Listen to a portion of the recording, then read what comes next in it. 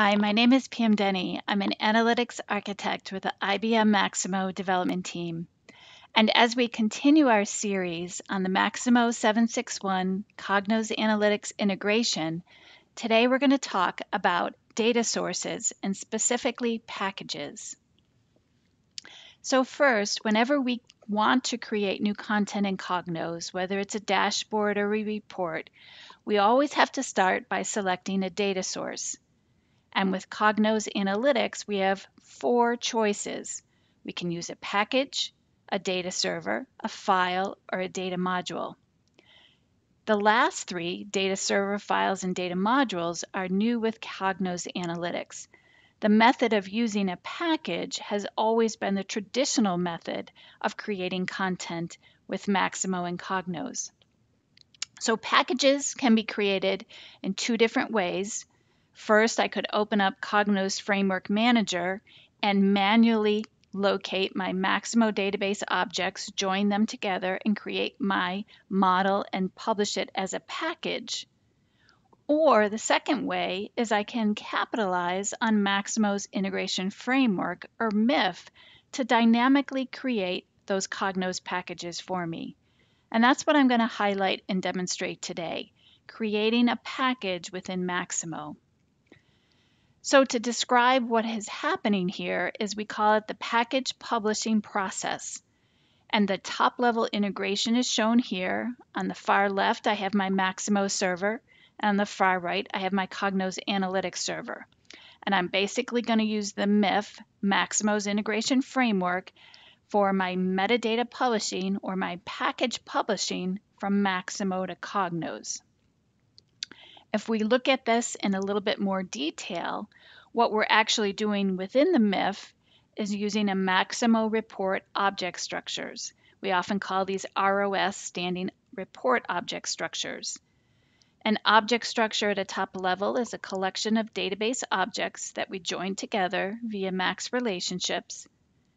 And in this case, I'm showing an example of a work order, parent object, asset and job plan child objects, which are joined together, and that collection of database objects is then published as my Cognos package through the integration framework.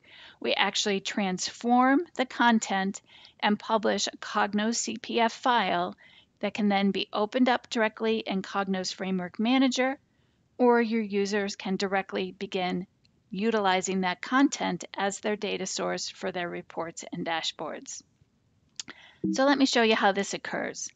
I'm going to come over here to Maximo, and I have brought up a report object structure. You can see that I'm in the object structure application. It's consumed with reporting, and I have a very simple one here where I have 2 objects joined together, invoice and invoice line. If I navigate to the menu, you'll see I can publish it a Cognos package.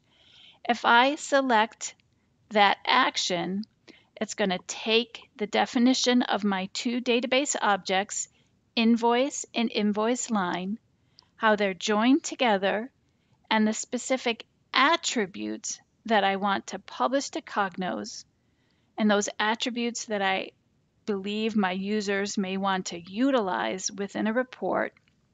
And it will then transform those again as a published package. It's very important to note that when you do this process, we ask that you start with a very simple model to prove out your process. And then as you go into more complicated models, imagine the work order, report object structure with many tables, it's going to take a little bit longer. So it gives me a message that it has been published.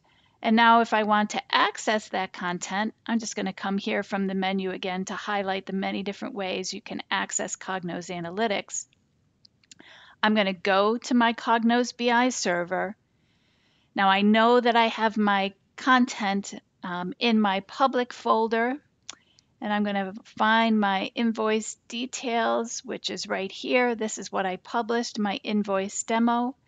And if I want to say I want to create a report here, and I'm just going to quickly just select any content because my main purpose here is to show you the content that I've brought over. So he's loading my package, And here's my view of my invoice and invoice line table. And now I can see all the attributes. So again, you can see very quickly, here I was in the integration object structure application. I had my demo report object structure. Those two tables that I had pre-joined are now available for my users to create content from, invoice and invoice line. It's a really nice way for you to create your content in Maximo with your joining of all your specific objects and attributes, and then publish it quickly to Cognos for your users to start beginning that content. So that is our demo today, where we looked at our content. And then as we move forward, our next demo, we're going to start to look at the data server. So thank you very much for your time.